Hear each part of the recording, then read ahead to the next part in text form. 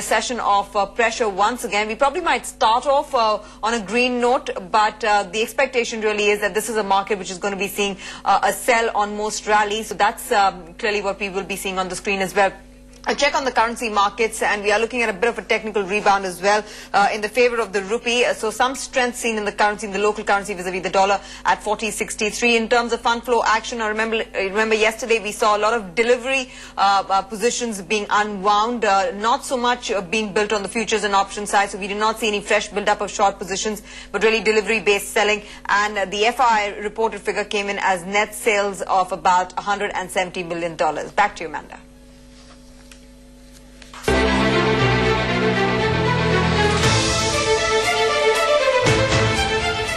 Well, Taiwanese head to the polls this Saturday. The Taiwan stock market has underperformed its regional peers almost every year since 1997.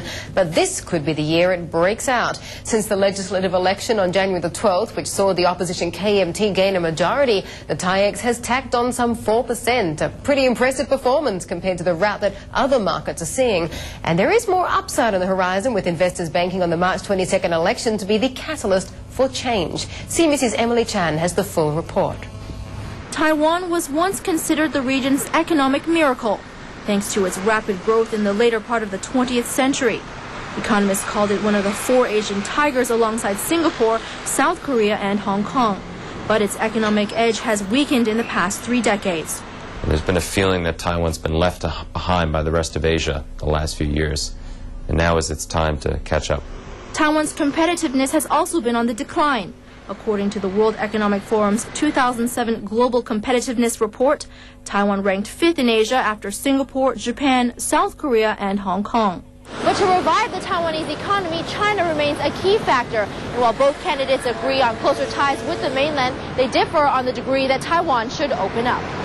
Both presidential candidates have made significant promises on improving relations with its largest trading partner, with the KMT's Ma Ying-jeou perhaps seeming to want to take bigger steps.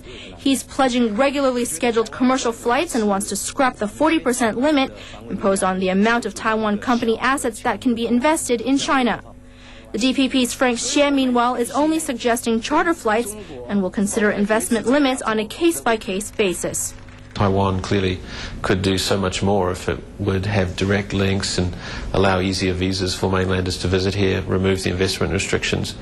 CLSA is optimistic that Taiwan will see a return to growth after years of domestic economic stagnation.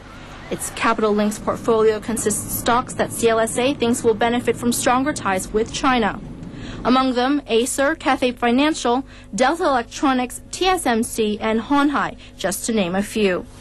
And while a lot of money is on Ma winning the March 22nd election, analysts say even a Xie win would still be an improvement from the Chen administration and the start of a new economic chapter for Taiwan. Emily Chan, CNBC, Taipei. Well, China's National People's Congress comes to a close today after a 2-week session. China's Premier Wen Xiaobao has already been speaking, saying in